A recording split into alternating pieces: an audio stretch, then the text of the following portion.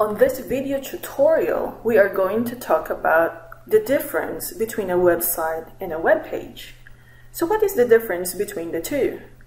A website is a collection of web pages that are related to each other.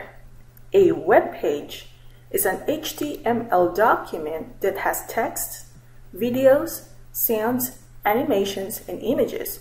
The web pages are formatted and organized to be accessed using browsers such as Internet Explorer, Firefox, Safari, and Chrome. And these browsers allow you to see the HTML document as a beautiful website with colors, videos, sound, animations, and images.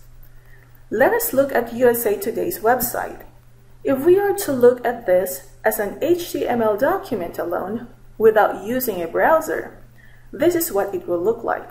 But if we use a browser to interpret what the HTML document is saying about the page's appearance, it will look much nicer. The first web page you see is called the home page. The design of the home page usually allows you to go to other web pages by clicking on the hyperlinks or simply called links. And these are all on top of the home page. So let's go to the sports page. The sports page is another web page inside USA Today's website.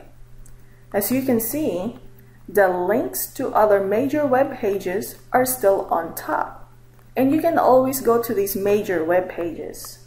The sports page provides you information to other web pages related to sports.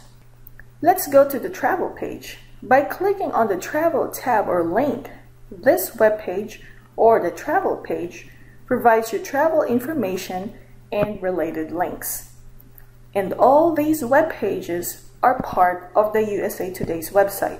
A website is a collection of web pages with related information, while a web page is a page of related information. That is the difference between a website and a web page.